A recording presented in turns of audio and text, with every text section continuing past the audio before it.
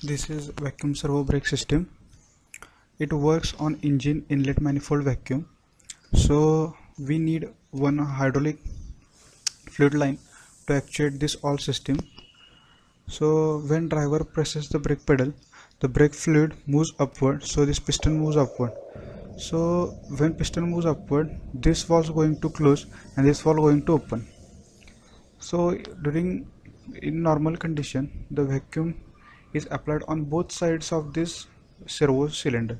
Servo cylinder is nothing but one cylinder which contains a piston which is directly connected to the wheel cylinder.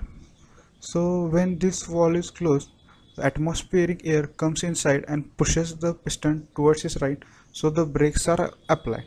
When driver depresses the clutch pedal,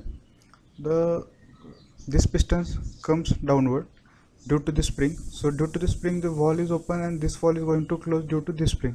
So again, this vacuum inside the system, which comes from the inlet manifold, applies on servo master cylinder, and this retraction spring retracts the piston towards the left. So this is how this system works.